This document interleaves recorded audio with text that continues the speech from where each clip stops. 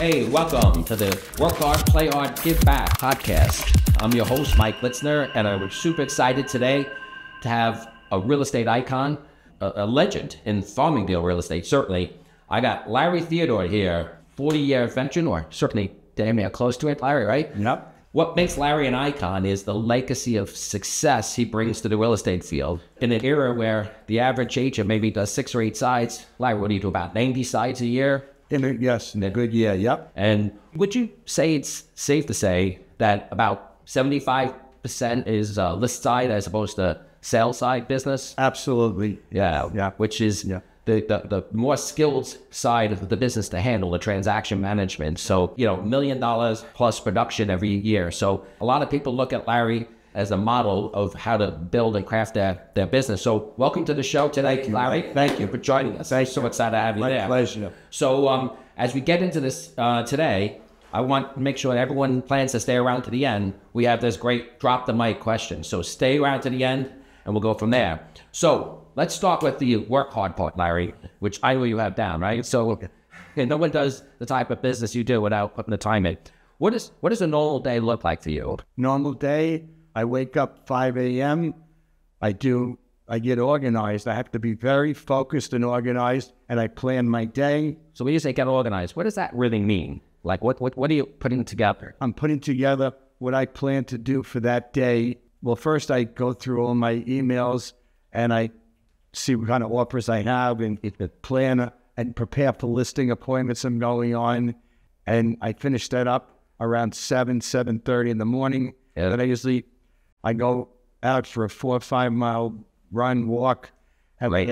I'm in the office by 8:30, 9 a.m. Yeah.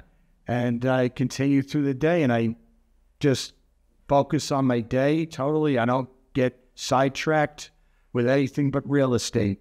So focus. Yeah. So, when we were talking before, you were talking about, you've had 5 listings the last 5 days. Is that correct? Yes. And all of them already have offers up. Absolutely. So how many offers are you seeing on each one of your listings? On average, you get the ballpark. It depends on the home and the price range. Anywhere from 5 to 25 offers on each house. And that is something that in my 39 years in the business has totally changed. I have never seen anything like this. The amount of management you have to do. Yeah. I'm not only a project manager, when I list a home, but in keeping these offers, every detail of each offer, so I could bring, as a fiduciary of the seller, have the seller comfortable with the right buyer they're going to pick for their home. I don't think the average person realizes how intricate, how much goes into the transaction management. Like from the day you take the listing to orchestrating the photo shoot, right? I know you use Howard, right? As your professional photographer, he does a great job, by the way. Whether it's staging the house or the open houses or the size going up. I mean, everything just happens. I do something a little bit unique. Good. When I get a call from a potential seller that's thinking of listing their home, I get information from them and I check on their permits and COs before I go to their house. Yeah. And I have, with their authorization, if they have a tax grievance filed, they get the tax grievance paperwork. I have a sheet with my photographer of what the do's and don'ts. I have everything laid out ahead of time. So when I go in there totally prepared, it separates me from the competition. Yeah. And they're so impressed with my preparation of each and every detail. List. So you're not just there to list the house. You're actually there to help guide the seller through the whole process. Absolutely. Yeah. So there's a lot of wisdom in what you just said there about everything from COs. Because people fail to consider sometimes they've dormered or extended a house or put decks up, and they don't always either get permits or they don't always close them. Yep. And these things pop up on title later on. So when a person's hiring a broker like you, sometimes they get very short-sighted. It's like anyone can take a listing, but it takes a true pro to really get the real details all taken care of. So it actually feels easy for the seller. When the seller initially calls me and asks for me and would like to make it a point for me to come over to their home, the first 17 seconds you're on the phone with them is the most crucial. Yeah. All you want to do is get them to like and trust you initially and close for the appointment. And I basically, I've taken all the courses. When I started the business in the 80s, I went to Tom Hopkins boot camp. Yeah. I went to Jim Droz in California, his boot camp, and I listened to tapes. And I kind of just took it on myself. It's not rehearsed. It's kind of flows in its own emotion. But I tell them, Mr. and Mrs. Seller, are you available on Saturday at 12 o'clock or is 3 o'clock better? Yeah. And I close them for the appointment. I tell them when I come over, we're going to be together for almost 2 hours minimum. In selling a home for $500,000, $750,000, $1 million, you have to go with the realtor you feel most comfortable with. So you entrust one of the largest investments in your lifetime, your home, and you'll make the right decision. I first get there. I do a physical inspection of the home. I write down every detail of the home. I get the age of the boiler, the amperage electric to see if there's asbestos, how old the roof is, give them suggestions, recommendations, and I make them feel comfortable. So I'm going to assume that a decent amount of your business at this stage is referral. Yes. There's one of the things I always like saying to newer agents, remember, referrals happen by design. And we're in a service business. So when agents really take the focus of servicing and helping people, as opposed to selling them, the consumer responds so much better. They're just so much more appreciative. And that's where the opportunity, I think, for referrals are. Would you agree? Absolutely. I would say at this point in my career, 80% of my business comes from referrals. Wow. Yeah. But I know you're a relentless and consistent prospector. Your kind of prospector routine is legendary. Yeah. So why don't we pivot a little bit? Can you share with the audience a little bit about what it looks like, to prospect and find, property owners who are thinking about selling, what we say, now or in the near future, right? I learned in the business 39 years ago. Number one is name recognition. Yeah. In marketing myself. I mean, I have my sign, when I list a property, right, a sign goes up, my name's on the sign. The minute it gets the contract, it says in contract or sold. And being that I do 75 to 80% of my business in Farmingdale, right, my signs are plastered as around town. And then I do a mailing to the town of a just sold postcard, not something that they have to open. They see me, it's my signature, me standing in front of a sold sign with my name. Yeah. What's the average number of those that you send out for each deal? Well, each month I send out, it's costly, but I send this around 9,000 homes in Farmingdale. Yeah. And I send a just sold postcard to the entire town. Wow. Yeah. Each and every homeowner gets one. It's not something they have to open up an envelope. It's plastered, a big picture of me in front of a sold site. Yeah. 3 recent houses I've sold in the last month, saying sold in 3 days, sold in 8 days, and with a picture of the home, and they're impressed. And then I take off on that. I go on the cover of the Newsday Hometown Shopper, go on the cover of other magazines. I still deliver door knockers to homes I have a farm area of 3,000 homes in Farmingdale. It's interesting with all the technology and, well, here we are, podcast, video, what have you. Door knocking. Yeah, it's still. When I started the business at 29 years old, 39 years ago, I picked a farm area in Farmingdale, and I picked the least expensive homes in the town, and I'd go out every day and pound the pavement, 100, 200 homes a day, and knock on doors. And at that point, I had nothing. I just started. I said, I knock on the door. I say, I'm your local realtor, Larry Theodore. Can I help you with any real estate needs now or in the near future? Yeah. Give them my business card. And then if I had a conversation, I handwrite on a thank you, mail it to them.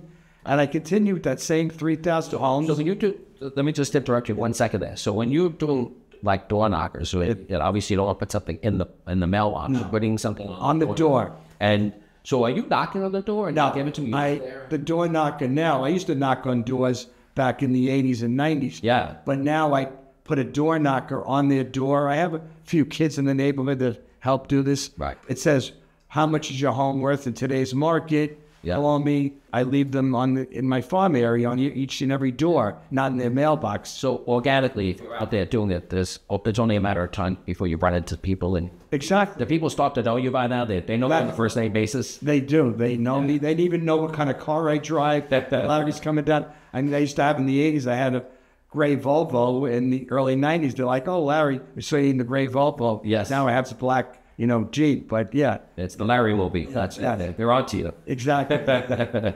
Yeah, so it's good. That's interesting. Anyone who really knows you knows that you do a unique thing around the holidays season every year, which is something iconic, I think, because it's so different than what the average person does.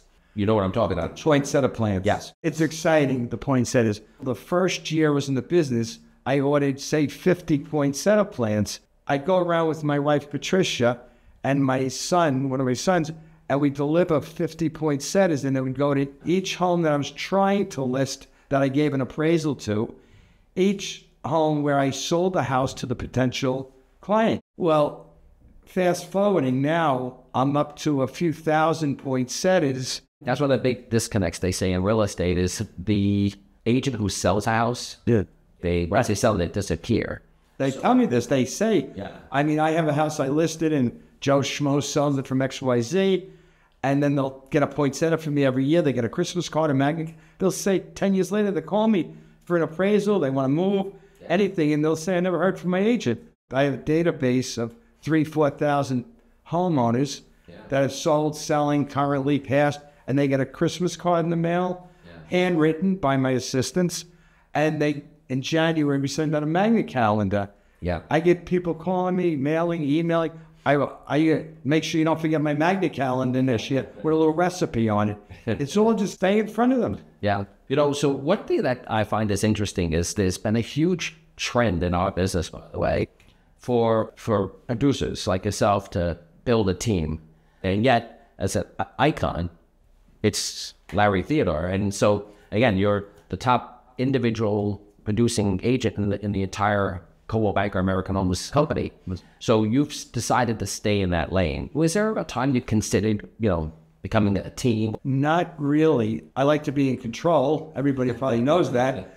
But I find if I handle it, it gets done correctly. Yeah. I had a prior business in my teens and early 20s. I had a landscape construction maintenance business. As everybody probably knows, I had that business. It was very successful. Started at 13 years old into my late 20s. Yeah. And I built it up to having quite a few trucks, over 30, 40 employees, a bookkeeper, and it got away from me with too many people not doing the right job. I kind of like to handle everything.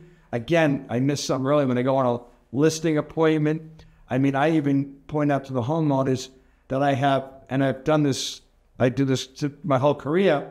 I have a handyman, I have a contractor. Before they put the house up, I have somebody that could fix a window, fix a door. I put them in touch.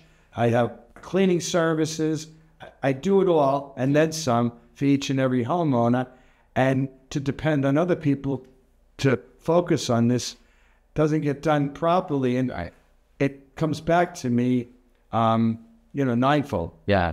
I bet you, even though you're in the individual producer lane, right, you still have a pseudo team because, like, you have your photographer, Howard Fritz, right? You have somebody who helps, like, if you need repair work on the house that you recommend to work with. Yeah, Tom from Blue Water Construction. Yeah, he does a lot of the repair work.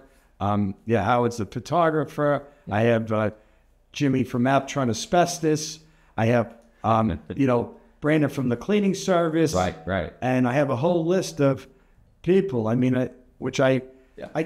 the people, when I list your home, as Debbie Asher told me years and years ago, you become a project manager. Yeah. And I am a project manager and then some. I tell them when I go to their house, I'll be the go-to for everything. I will list your home for sale. I will do the marketing and advertising. Yeah. I will be there for all the negotiations, and I will make sure I vet the banker, the loan officer. I'm there for the engineer, the bank appraisal, the termite, the inspections, the utilities, and then some. And even after the closing, I still stay on top of things. Yeah. If they hold escrow or have to do with COs or what. Sure. You have a couple of go-to attorneys you work with? I work with a couple of attorneys that I will, Yeah. What do you recommend? I recommend local real estate attorneys. I use Ed Malloy, Jim Kokoris. I recommend the client to them. The client calls and they speak to them on the phone because I know some attorneys, you know, you don't speak to them until you go to the closing table. Right. They're hands-on. I make sure they get back to them right away, and they're on top of their game. Yeah. And I have, and lenders too. Yeah, we should go to lender. I have Vinny from Guaranteed Rate, who I've known for over 30 years, and I trust him. He's very service-oriented. Yeah. Bruce is very good. I use Bruce also. Bruce, a lot of Bruces. Which Bruce you talking about? Berzak, yeah. Your Zach. Berzak. Okay. Contour Morgan? Contour Morgan. All right, that's a good guy. He's very good. I admire him. He's young, and he just stays on top of his business. Yeah. And when I first started out, I would take out every buyer and myself, and I would work buyers. I'd sell a lot of, 1/3 of the listings I had, I sold myself. That was back in the 80s and 90s, you know, double-sided transaction. As my business grew and I spend more time with listings, I do have a buyer associate, Lori Murphy, that I work with, and we work a good amount of buyers together, where I get the people that call me on the buyer lead, whether it's a sign call, an internet call, or what. I talk to the buyer initially, and I, you know, feel them out, and then I put them in touch with Lori, and Lori will take them out. A lot of times, show them the home, and I'm involved though. I'm on top of everything, you know, with her, and we work the buyer as partners, you know, with the buyer. All right. So in a roundabout way, I have your internal team, and then I have Jim Evelman, who's been in the office for 35 years. Jim is really my right hand. When I get a listing, he makes keys, puts lock boxes, hangs signs for me, riders, sold signs. There are times I'm tied up. I'll meet a termite company or an engineer. I'm to have two things at the same time. And he's gone to some closings for me, pick up checks, and a million things. I can go on and on. You know what this really does speak to, and it comes back to what we were talking about before, referrals. It's a high level of service and professionalism.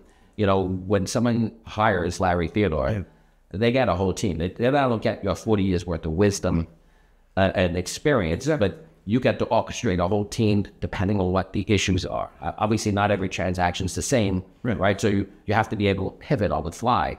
So it's no surprise to me that you get so many referrals because of the level of service you bring. So. I mean, it comes back because after the closing, they get a quality service survey emailed to them from Real Satisfied, and I mean, they just write a testimonial that just says it all. And I post those testimonials. Yeah, I've seen them, and it's wonderful. It makes you feel good. Yeah.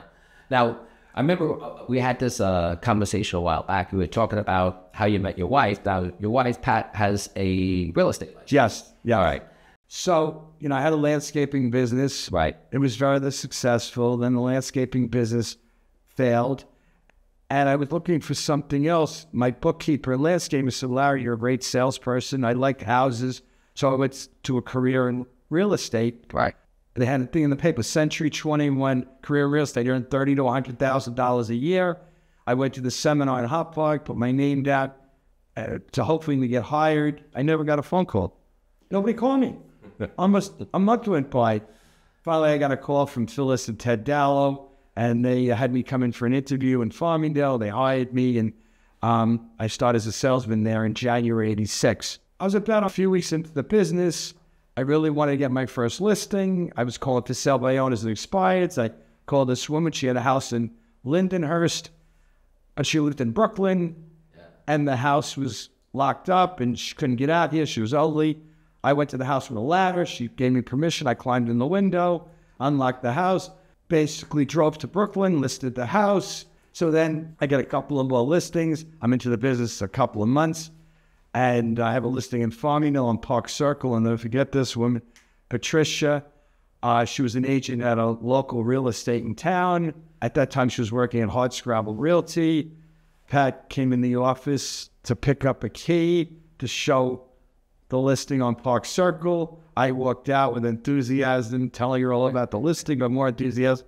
I mean, this is the 80s. She's in a fur coat and boots and looking gorgeous. And I'm, you know, basically head over heels. And, Pat and I became friends, you know, and we started talking on the phone, and we'd have meet for coffee on Main Street in Farmingdale, and sometimes have lunch together. And we were friends for about a year and a half. In fact, I remember liking her so much that she had a listing that was expiring of her own. And I called her up on a Sunday and I said, Pat, your listing is going to expire tonight at midnight. And I think you should go extend it, the listing, or I'm going to go get it. She goes, I can't. I'm afraid. I don't even drive down the block. I avoid the house, the whole area, because I'm afraid. Well, lo and behold, she listened. She went to see them, and she extended the listing, and she sold the listing herself. I mean, I gave up the listing, but, I liked her too much. We fell in love, and about a year or two later, we got married, and it's 35 years later, and she's my soulmate. And she worked with me in real estate in and out over the years, quite good at what she does, has a knack for real estate and people, and great person. So what role does she play at this stage in your career? So I know you're more on the front lines and stuff. Is it just trying to keep Larry focused? Husbands and wives working together has its ups and downs. Yeah. I'm more or less, dot every I, cross every T with the notes, and I drive her crazy with the notes because she does everything more, but in her own way, in a good way. Yeah. We just bought a legal 2-family recently. Yeah. And within the last year, and she was the GC. She handled the whole thing. I said, don't call me during the day. I got too much. You can handle everything. She's sighing, and I have contractors, electricians, plumbers, kitchens, baths, just the whole thing. And that's kind of what she likes right now. And she's got a knack to renovating and decorating, and loves it. So I started in the business when I was 29, and I wanted to build a career, and I married Patricia. And when I married her, she was divorced. And when I met her, I was engaged. I obviously fell in love with her. I broke the engagement. She finalized the divorce. And she said, I have 3 boys. They're 13, 11, and 6. You're going to get a package. I said, no problem. I'll give you a 10. So I married Pat with 3 boys. And she did most of the raising of the children. And I was building my career in real estate. So I worked 7 days a week.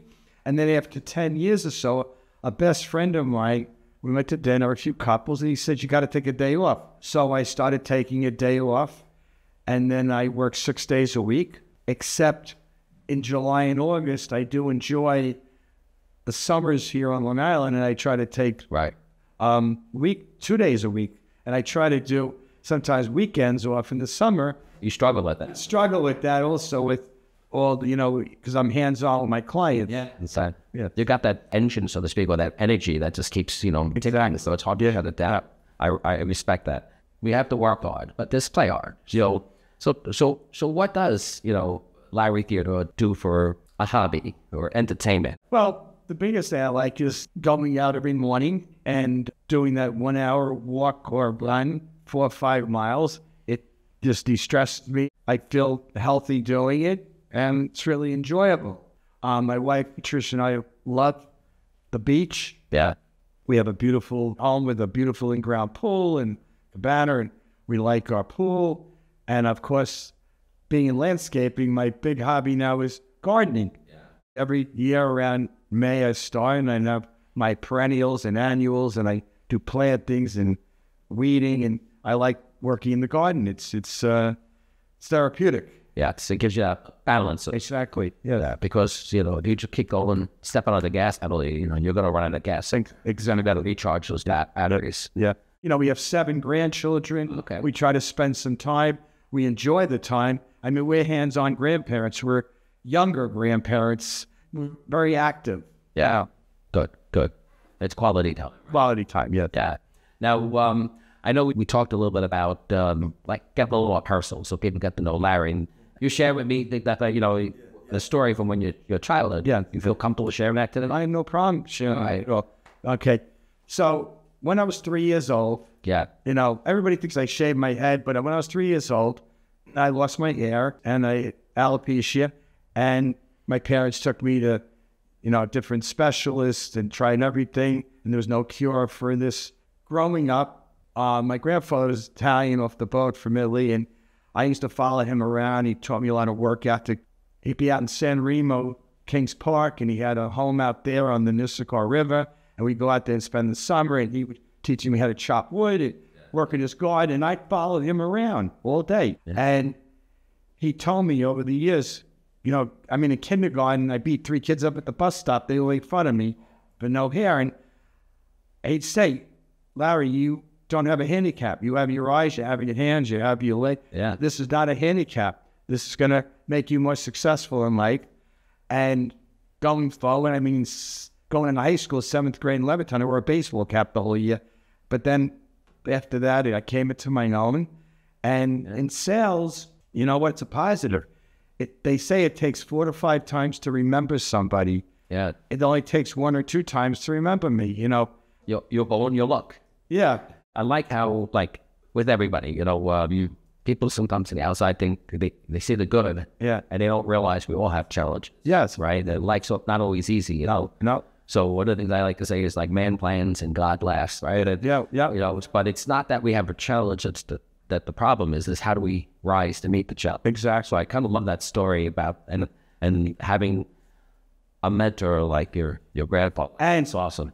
It's interesting to get more personal with my landscaping business that I built up. I mean, I knew how to work hard, and I had, at my peak of my career in landscape, I had 300 lawn accounts a week. I knew how to work hard, and I knew how to do it all there, but I didn't know how to, I wasn't a businessman. I didn't know how to manage money and managing, and I took on some partners, and I lost the business. Yeah. And what I'm leading up to is I failed, and out of that failure, I got into real estate success, and the biggest driving motive for anybody, and that's for, I'm talking for me, but me, I should really not say for anybody, but for me is fear of failure drives me. Yeah. Drives me, and I think it's something that drives a lot of people. Well, you take the negative and you channel it right in a positive way. I know it's hard to get to the top, what to succeed in a career or in real estate, but it's also just as hard as I wanted to stay on top. Yeah.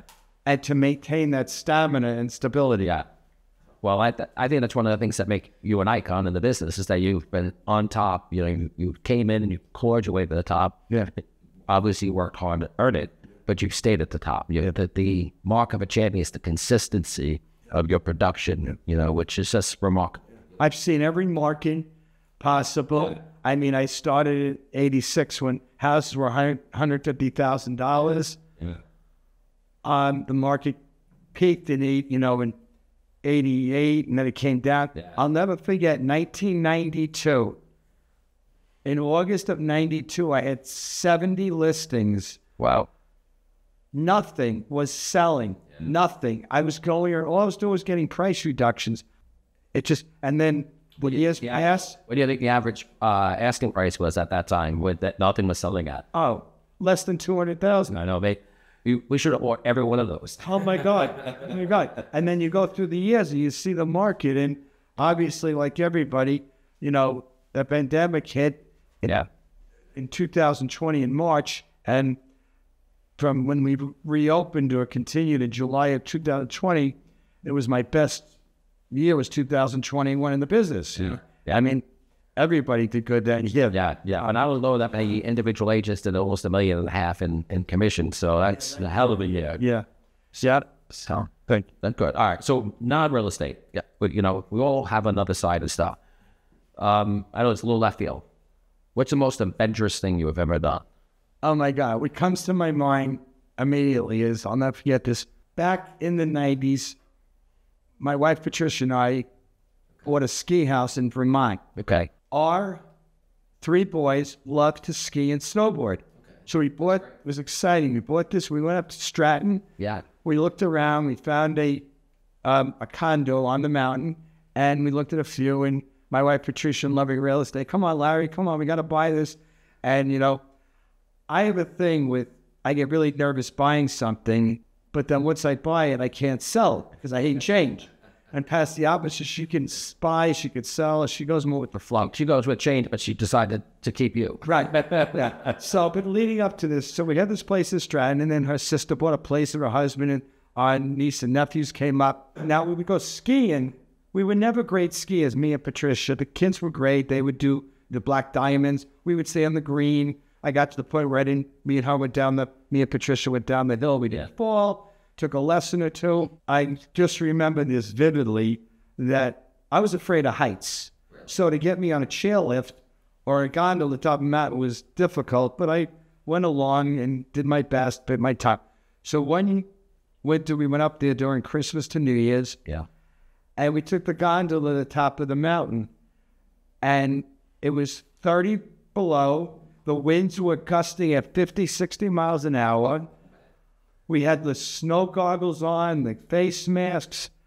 And we get off, and I couldn't even see Pat. I couldn't see my rest of, my kids were up there with us. They took the lift up. And I got so scared. I mean, it was an adventure. I just looked straight ahead, and I said, all I got to think about is I got to get down this mountain alive. And I just skied straight down to the bottom, and I came down, and then they said to me, Larry, we lost you. I said, I know. I just had to get down the mountain. I was like so petrified, of that. That was one of the biggest adventures. Yeah. I tell you. And the other one quickly was me and Patricia went to Mexico one year. We had just been married a short time. And again, I'm afraid of heights. Okay. And she took me to parasailing. Okay. Was tequila involved at all? A little bit. And so she went first. And she fell. Well, when the parasail landed, she landed in the water. And they quickly had to get her because they said there's sharks. So I took the parasail next, petrified, like, I don't know, but I ended up getting through it. Yeah. And just to finish, it was a phenomenon. I never did it again. Do you have a bucket list? Things like that. You have a bucket list of things you want to do in your life, Really? I don't. I don't have that bucket list that I have to go to this country or that country. Yeah. My bucket list is to stay healthy. Yeah. All right.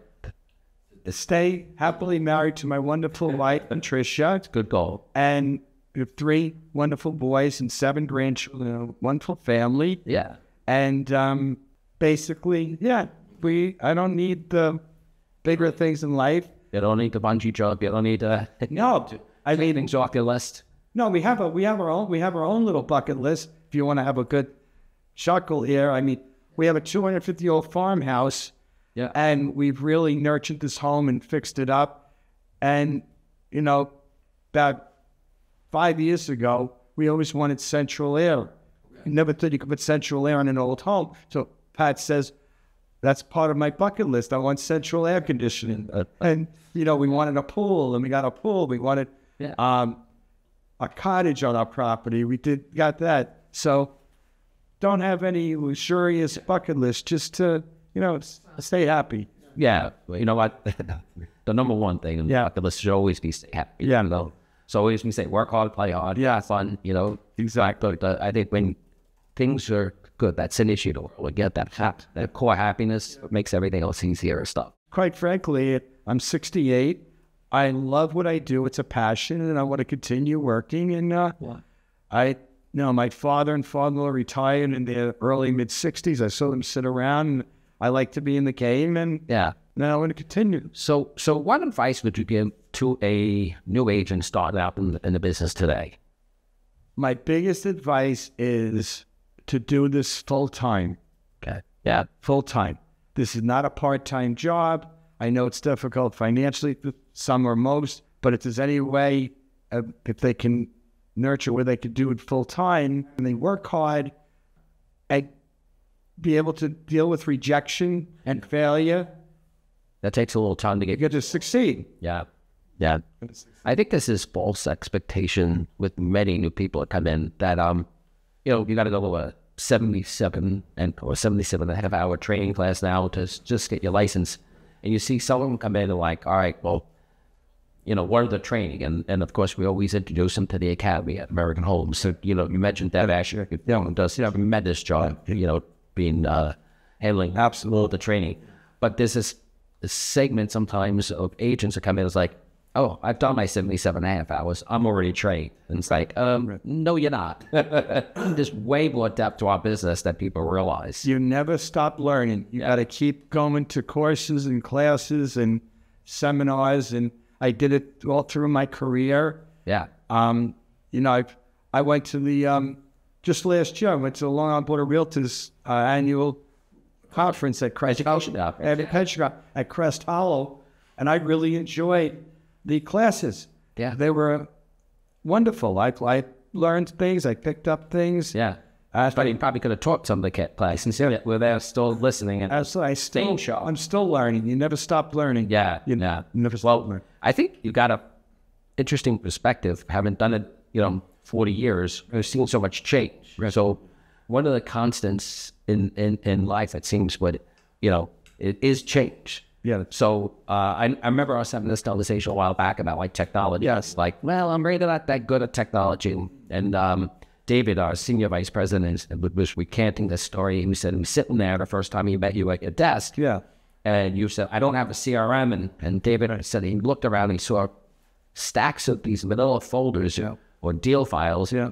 And he goes, well, from what I can see, Larry, is you have a CRM, but yours is just very flammable.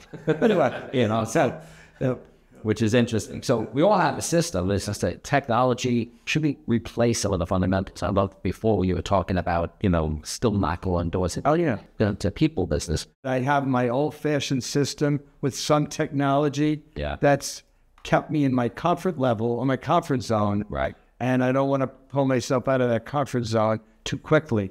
No, I get that. And as we've worked together for many years now, one of my sayings I love is it's lead, follow, and get the hell out of the way. Right, and, exactly.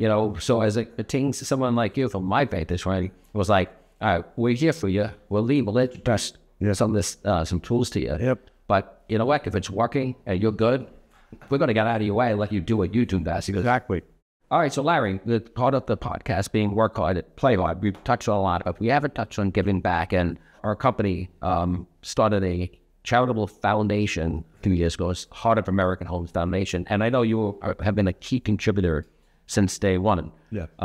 Which, just shows you the character. What part of giving back and charity, you want to talk about your mindset and what you've seen with whether the foundation? I think Heart of American Homes is a wonderful foundation to help people in need. Yeah. Families. I know you've helped. There was a fire in a house, and you've helped a family or health. We helped. It's a collective. We helped. And so I decided when they started the foundation, and Tom and Mike approached with the foundation, I just elected to every commission check that I received, I have them take out of that commission check $50 for each and every commission for Heart of American Homes to help the foundation and help the families and people in need. Yeah. And that's what I do. Yeah. And it's so important because with that foundation, by the way, we've been averaging raising $100,000 a year on average. Right. And that's a foundation that's 100% run out of the American Homes office. So there's no overhead, there's no employees, it's all volunteer. Each office elects a member to the board of directors. So the only overhead is if we do fundraisers, which we do several a year, the cost of the fundraiser, but that 100% of the net money is used to go back and help people in our communities. And you know what? It's great that, I know you from day one have committed to supporting that, and that's awesome. So we have the drop the mic question, and the drop the mic question today is all right, no BS. Celebrity crush, who is it? Oh, by the way, Pat's going to hear this, I'm sure. She plays Beth on Yellowstone, the series, Kelly Riley. Kelly Riley. Yeah, she's bad. She's a bad woman. Which is great. Bad better? She's bad is better. So, all right, well, this is our episode of Work Hard, Play Hard, and Give Back, a real estate podcast. I want to thank Larry Theodore for, not only being here today itself, but being a great guy. You epitomize, what's right about real estate, hard work, and you have fun to it. And, at the end of the day, we'll get charitable, all the positive things that you want to see. And, but so glad you could join us here. Thanks, man. Awesome. Thank you, Mike. Thank you, buddy. It's a pleasure. If I could help anyone with any real estate needs now or in the near or distant future, please feel free to contact me. I specialize with sellers and buyers and residential real estate. With my 39 years experience in the business, I will service you to the utmost. You could be reached at 516-859-8738. Excellent. Thank you.